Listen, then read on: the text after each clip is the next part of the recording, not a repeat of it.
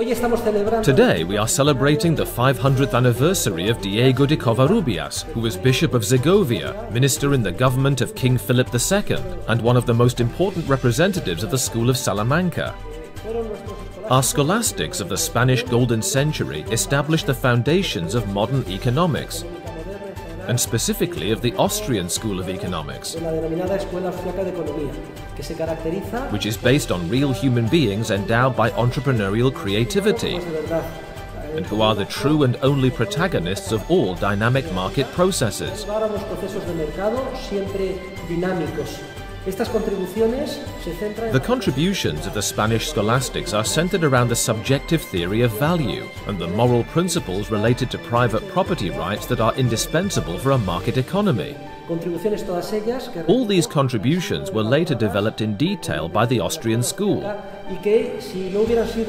Should these contributions not have been forgotten, most of the economic crises and recessions, as well as many of the wars and genocides that have affected mankind in the last century, could have been avoided.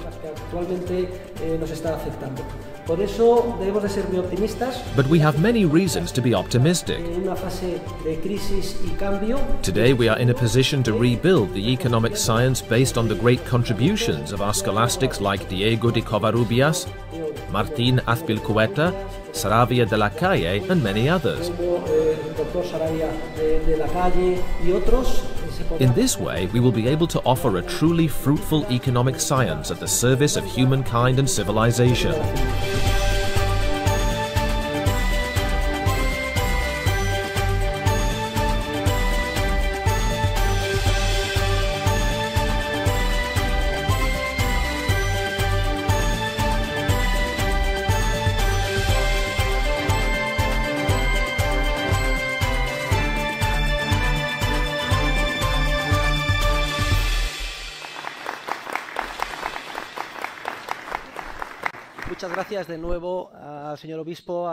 Thank you very much again, Bishop, members of the Cathedral chapter, and all those present today. What I will attempt to do in my closing presentation is highlight the influence that the contributions of our scholars from the Golden Age in general, and specifically our great Diego de Covarrubias, have in our current situation. That is, what is the relevance of the thinking of our Golden Age scholars in our lives today, here and now, in the circumstances in which we find ourselves today. These influences are truly profound. If economics professors can attest to one thing, it is that today, and I think this will be felt at the popular level as well, the science of economics is in a profound crisis. We are in a great economic recession, there are millions of unemployed, and it seems that the science of economics has been unable to respond to the demands and challenges that we as citizens have the right to expect from it. And that is the reality. This is a mea culpa. I am making a public acknowledgement here. And what I wanted to emphasize and clarify first and foremost is that to a great extent this inadequacy of our discipline has its origin in having abandoned the bulk of the contributions that were already discovered and studied by our theorists of the Spanish Golden Age. The 20th century was the century of genocides, it was the century of the Great Wars, it was the century of communism. It seemed that the fall of the Berlin Wall had ushered in a new era, but we find ourselves in a disappointing situation, having once again fallen into the excesses of social engineering, and into a profound crisis that most citizens are still unable to understand. What explains this? Traditionally, it was thought that economic science had its origin in the contributions of Adam Smith. However, Adam Smith is a Scottish thinker with Calvinist Protestant origins who writes The Wealth of Nations in 1776, essentially wiping out the contributions of our Golden Age scholars. The great error of Adam Smith is his introduction of the virus of the objective theory of value, according to which it is supposed that the value of things is intrinsic to them. His successors in the classical English school went one step further and asserted that value depended on the labor incorporated when things are made. And while it is said that the theorists of the classical English school are liberals, defenders of the market economy, in fact what they did was to serve up on a platter to Karl Marx and the Marxist theorists the basis of the theory of exploitation, which later served as the ideological underpinning of all of the genocides and all of the great conflicts and wars that have plagued humanity during the last century. If Adam Smith had read the contributions of our scholars and had paid them heed, he wouldn't have made that mistake. Because the great Diego de Covarrubias in 1555, and I have here volume 2 of his complete works, page 131, sets forth for the first time and already explains better than anyone and articulates the subjective theory of value, in which he indicates that the value of a thing does not depend on its objective nature, but rather on the subjective estimation of men. And he adds, even if such estimation is crazy. In addition, he gives the following example. He says, wheat has exactly the same nature here as in the Indies. However, in the Indies, its value is much higher because it is much more scarce there, and men value it more. This is a subjective theory of value that is completely contrary to the erroneous objective theory of value that will be developed later by Adam Smith. Along these same lines, we have another scholar, Luis Saravia de la Calle, who writes his work in Spanish and titles it Instruction to Merchants, and therein for the first time explains the correct relationship between prices and costs, in the sense that it is not the costs that determine the prices, as Adam Smith and his successors will later theorize, but rather it is exactly the opposite. It is the prices of things that determine the costs.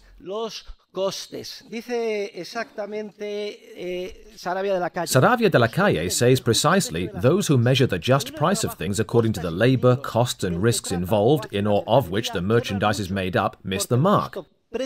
Because a fair price is tied to the abundance or scarcity of merchandise, or of merchants and monies, and not of costs, labor and risks. Note, it is not the cost that determines the value, nor much less the costs of labor, but rather subjective estimation, scarcity, abundance, and also the entrepreneurial spirit. In addition, Saravia calls the entrepreneur a merchant. This is the figure of the entrepreneur invested with an innate creative capacity, which is what all of the contributions of the scholars revolve around. It is the human being endowed with free will versus the predestined human being of the Protestants and Calvinists. And it is important because Adam Smith also injects another lethal virus into our discipline, which continues to affect my colleagues even today. And that is the obsession with studying a phantasmagorical world of equilibrium, where all of the information is given, where those in charge of social engineering can mold our lives at their whim. In fact, Adam Smith focuses his research program on the study of equilibrium in the long term, and not on the study of the prices occurring in the market on a daily basis. However, our scholars had shed a clear light on this issue. In 1615, the great Juan de Lugo asks, is it within the capacity of human beings to determine the equilibrium price of things? And he answers that the fair price or equilibrium price of things depends on such an enormous number of circumstances that only God can determine what it is. Pretium justum mathematicum licet soli Deo notum. This is a lesson in humility that my colleagues who are today obsessed with building sophisticated mathematical models should heed. They give them highly elaborate names, such as dynamic, stochastic, general equilibrium models. With thousands of formulas, enormous programs, highly powerful computers with which they seek to predict all possible scenarios so that Father State can take charge of our lives. All objectives are met and all problems solved.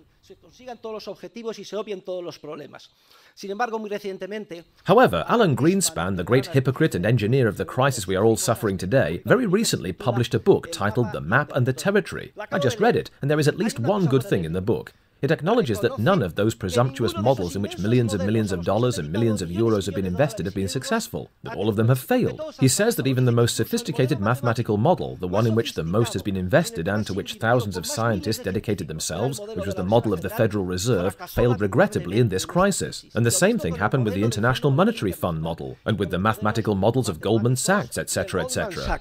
And he concludes, I don't understand what caused the crisis. Poor Alan Greenspan. If he had read Juan de Salas, who already in 1647 asked, is it possible for us to collect all of the information that human beings on the ground continually generate in the market? And he answers, this information is so enormous, so huge, that quas exacte comprehendere et ponderare de est non hominum. That is, that only God and not men can come to comprehend, manage and understand precisely the enormous mass of information, that great knowledge. To put it succinctly, we are indebted to our scholars for a lesson in humility. The spontaneous order of the market driven by human beings on the ground, billions of human beings like us, continually creating and presenting new information, new knowledge about means and ends, in a creative way. In fact, if there is a point of connection between God and man, if man is created in God's image and semblance, we could say that precisely that point of connection is rooted in the innate creative capacity of human beings. God as creator, out of love for all things, would have wanted to transmit to man that trait of his. That despite all of our miseries, we are continually capable of creating, of discovering new information, new knowledge about ends and means. And that is essential because it leads to the marvelous process of social cooperation that our scholars also study. And concretely, we are also indebted to them for a third contribution of enormous value, the dynamic concept of competition, which they called concurrentia in Latin. We have the book, for example, of Jerónimo Castillo de Bobadilla, Politics for Administrators, in which he explains that competition is a process of rivalry, and when entrepreneurs try to emulate each other, emulatio is the term he uses, they better serve consumers and drive the market price down. And this obvious conception of competition collides head-on with the concept of competition as described in the mathematical models of my equilibrium colleagues, as a phantasmagorical model of static equilibrium that they call competition, and what is even more laughable, that they even call perfect, in quotes, which is characterized by all entrepreneurs doing the same thing. No one does anything different. No one tries to surpass or emulate others, and in addition, everyone sells the same product at the same price. That is to say, what they call competition, and further characterize as perfect, is a simple situation that, if it can be characterized by one thing, is characterized by the fact that no one competes. And all of this, again, due to forgetting the contributions of our great scholars of the Spanish Golden Age. And we could spend a lot of time going over other aspects of the science of economics. Perhaps it is relevant to touch our monetary theory in this context, because our scholars were direct witnesses to economic circumstances that are being repeated today. The massive arrival of precious metals, which represents a tremendous increase in the monetary supply as a result of the discovery of America. I say tremendous increase, but in reality it was child's play compared to what we are experiencing today, because to give you an idea, the monetary supply doubled in 1 century. However, with the growth rates we have seen since the beginning of this century up to the recession, some years there's been 7, 8, 9, 10, even 14% growth in the money supply, both in the US, particularly where the monetary binge has been spectacular, and though to a lesser extent in Europe as well, the money supply has doubled every 7 years. Not in a century, but rather every 7 years. And the fact is that our scholars had already developed theories about the disruptive effects of monetary growth, which today we call inflation. We have the crystal-clear contribution of the great doctor from Navarre, Martín de Azpilcueta, who explains with great clarity that money is worth less in Spain than in France because it is more abundant here, or to say it another way, that the nominal prices of the prices in Spain are much higher than in France. In fact, the idea is what is known today as the quantitative theory of money, and it had already been described by Nicolaus Copernicus some years prior, but not in such detail nor applied to the concrete economic facts of the 16th century, as Martín de Azpilcueta does, to whom we are also indebted for another very valuable contribution. which is the revival of the old Thomistic doctrine of temporary preference, according to which things are worth more today than things in the future from the point of view of justice. And this is important because the theory of temporary preference is at the heart of the foundation and legitimation of interest as a key price in the market for present goods as a function of future goods. And at that time there was still a very heated debate over usury and interest, and it was our scholars who started already at this time trying to find a way to accept the idea of interest under certain circumstances or conditions, that is to say, to open a door to let in the oxygen the market needs in the form of interest-bearing loans, the necessary remuneration of savings to finance productive investment. But the contribution of Azpilicueta in the monetary area must be combined with the contributions of another important scholar, born in Talavera de la Reina, a place that I believe is very dear to the heart of our Bishop de Angel Rubio, in 1537, the great Father Juan de Mariana. Juan de Mariana, as you know, was charged by Felipe II with the task of drafting a short manual to educate the future king, Felipe III, which was given the title De Rege et Regis Institutione, about the monarchy and the royal institution, in which Juan de Mariana develops the theory of tyrannicide. First, he defines the tyrant. He says a tyrant is a king who disregards the rights of his subjects, levies taxes without their consent, organizes secret police forces, prohibits meetings and assemblies, etc. And he reaches the conclusion that it is legal to murder a tyrant under certain circumstances. I believe it was a warning call so the future Philip III would be respectful of human rights as king, which I believe he in fact was.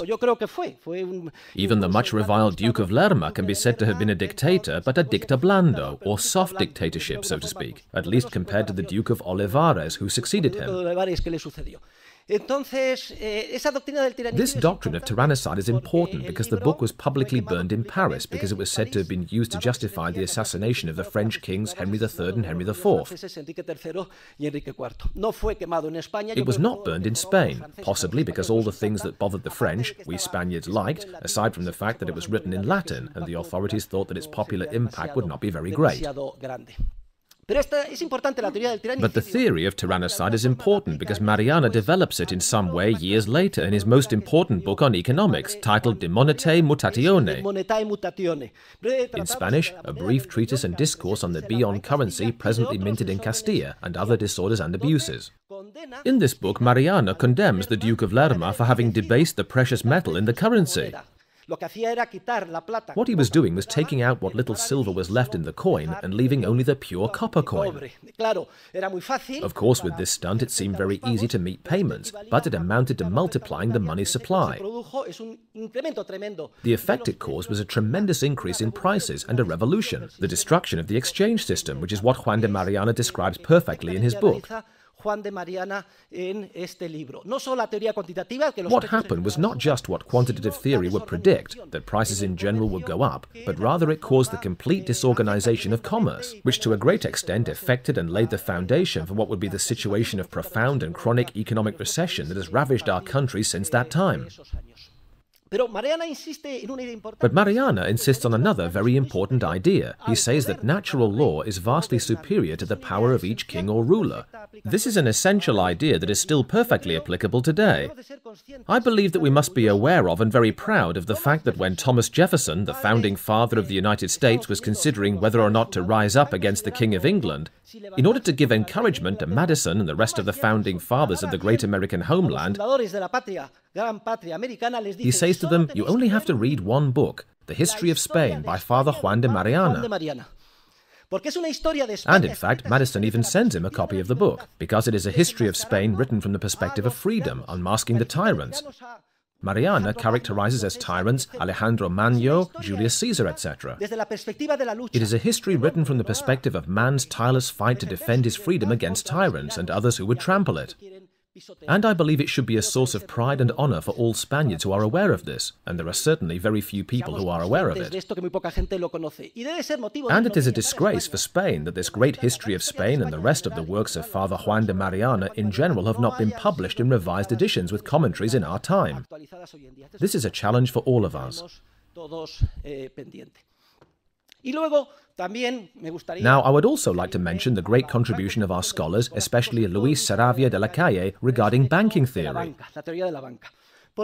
because they show that the deposit contract is incompatible with the loan contract. That if I make a deposit, the depository must maintain 100% of the equivalent of that thing available to the depositor at all times.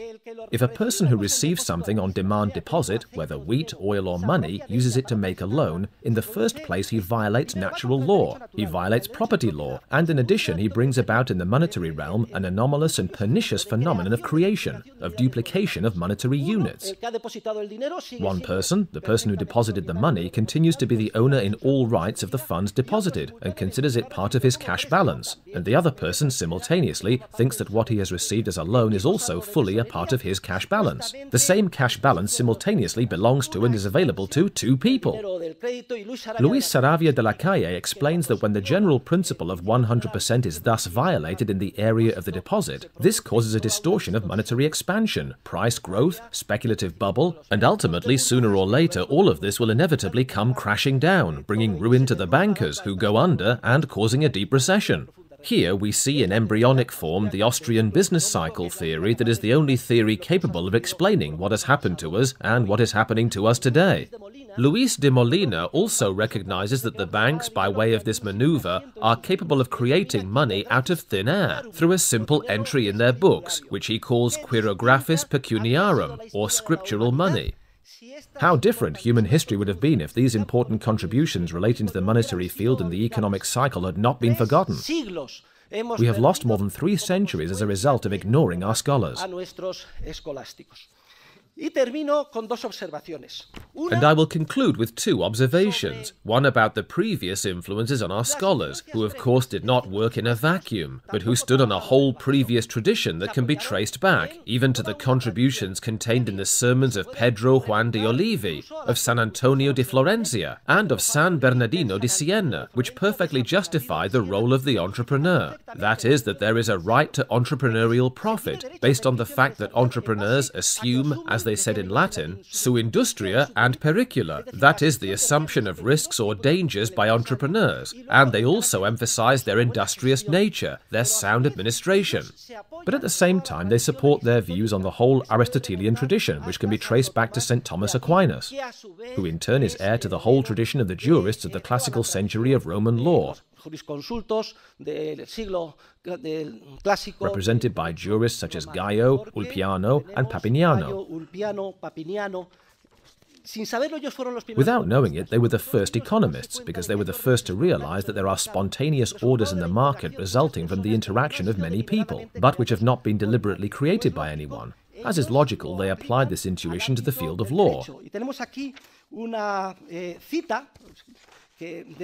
And we know, thanks to Cicero, because he includes in the Republic, that for Cato, the reason our political system, the Roman system, was superior to those of all other peoples was this, that the political systems of other countries had been created by introducing laws and institutions in accordance with the personal whims of specific individuals, such as Minos in Crete and Lycurgus in Sparta.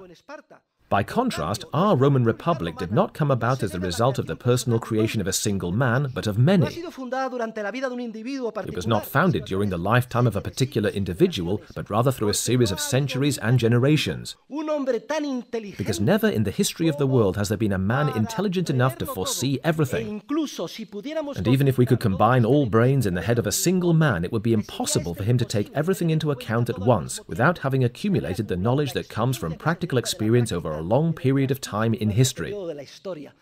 If today we replace the head of a single man with the supercomputer of the Federal Reserve, which contains all of the most advanced mathematical models, we can understand perfectly why they were bound to fail. These models use a caricature of human beings. They use an ideal type, a penguin type that only reacts mechanically to events, but that are not capable of modeling human beings as created by God, endowed with that innate creative capacity I referred to earlier. And now we will see what influence these scholars have had in later times. Well, the truth is that these great professors taught many students, who in turn ended up teaching in the recently created universities of the Americas. Oreste Popescu published a book in which he approximates to some extent what we are doing here today, but with the Spanish scholars who taught at San Marcos de Lima and at the University of Mexico, such as Juan de Metencio and Bartolomé Frias de Albornoz. That's a whole treasure trove of great value that is still to be studied. And I must mention that there is a school which, with great affection, has since its inception attempted to develop in our discipline and to study society using the methods and perspective initiated by our scholars. I am referring to the school called the Austrian School of Economics. It is called the Austrian School because it is considered to have been founded by the hand of Karl Menger in Vienna in 1871. If we read the works of Menger, we will see that he cites these scholars concretely. For example, the book of Covarrubias, Veterum Collatio Numismatum, compilation on vintage currency, which studies the way the buying power of the Maravedi currency evolves as a result of the impact of inflation during the previous century. It's a school founded in Vienna, Catholic in origin, which I am bent on renaming so that it is no longer known as the Austrian School, but rather it is known by the name the Spanish School, because that is the name that truly suits it, given who its founders were.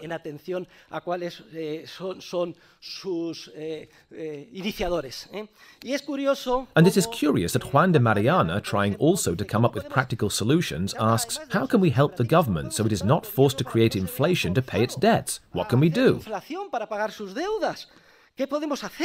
And Mariana proposes a very simple solution. Dear Duc de Lerma, the situation is to balance the budget and above all, and I quote, for the royal family, that is the state, to spend less, because a moderate amount, spent in an orderly manner, looks better and reflects greater majesty than disorderly superfluous spending.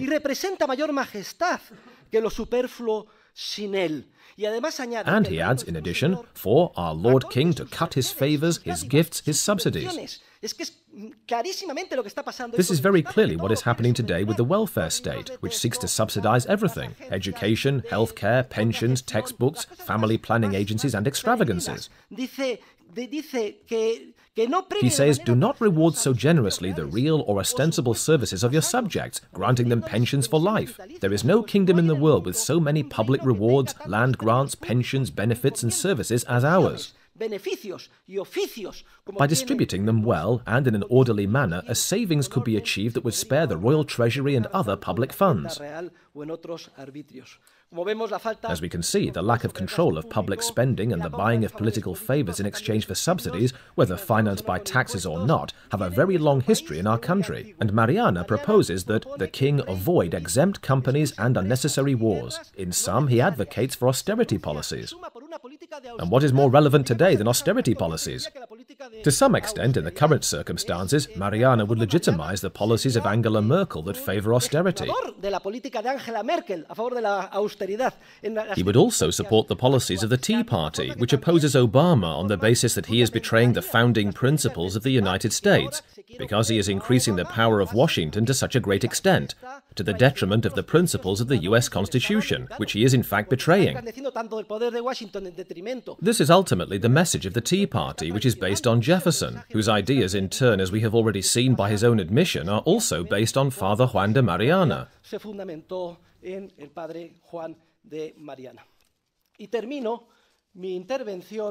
And I will conclude my presentation with a quote from the great Jaime Balmes,